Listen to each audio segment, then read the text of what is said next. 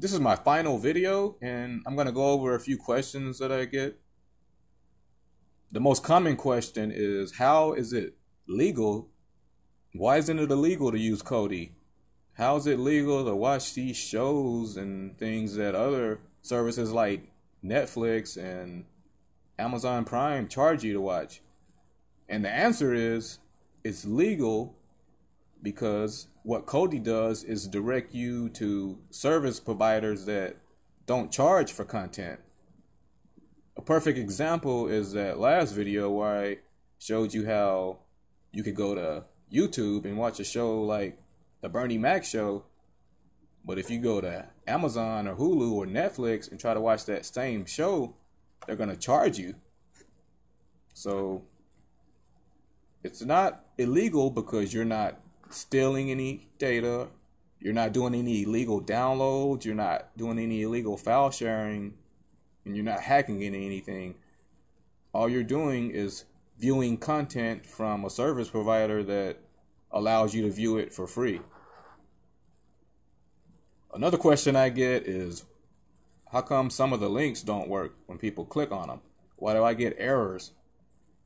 And the reason behind that, it's actually several reasons that could happen. It could be because you're in a location that they've chosen to restrict. For example, here in the US, we get sites like ABC, NBC, Fox, USA, where you could go online and watch full episodes of TV shows. Now that's fine if you're in the US, but if you're outside of the US and you try to watch, it won't let you watch it because you're from outside of the US. So sometimes a link won't work if it's one that block you based upon your location. In some cases, a link won't work because the server where the content is hosted might have a lot of traffic. In some cases, a link might not work because it's simply outdated and the app hasn't updated itself to reflect that the link no longer works. So in such cases, you could just try another link or use a different app. And some people ask, how come their home screen looks different? How come my apps don't look like this? And that's because this section at the bottom, which is called the shortcut section, is customizable. It doesn't come a certain way. I just chose to set mine up this way. If you want to get to other apps, all you have to do is click on add-ons and it'll show you all the apps that are available. So don't worry if you don't see a certain app on your home page. And of course, if you want to get more apps, you just click on where it says get more. And then you can just choose through a list. It's over 70 pages of different apps you can install. And to install it, you would just click on it and click install. And it will install. Another question I get is, some of the apps don't work. For example, you might click on an app and an error message will pop up. And the reason behind that is because some of the apps are updated. So if an app is updated and you try to use a version that's no longer supported, then you'll get an error. Another reason you might get an error is because you need to register. For example, some apps pull content from sites where you have to register. Now that doesn't mean you have to pay. It just means that you have to have an account.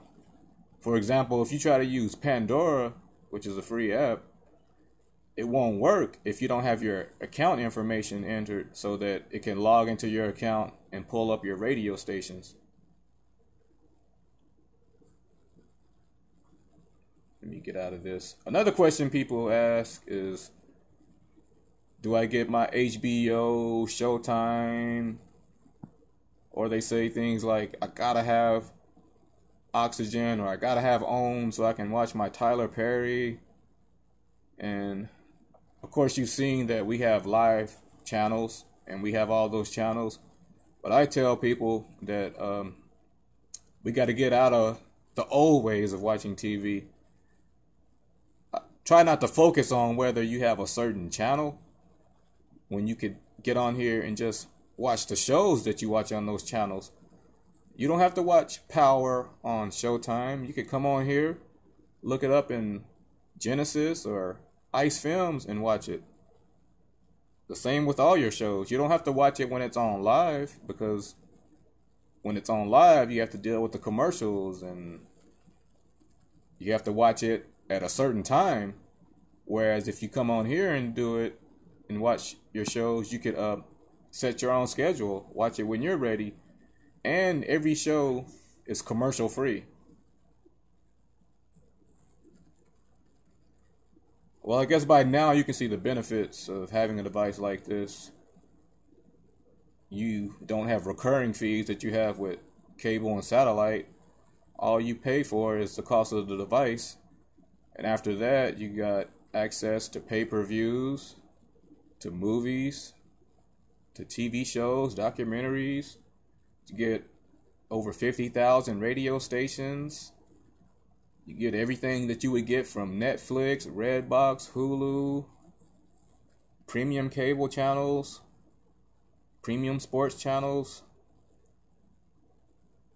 And that's it for now.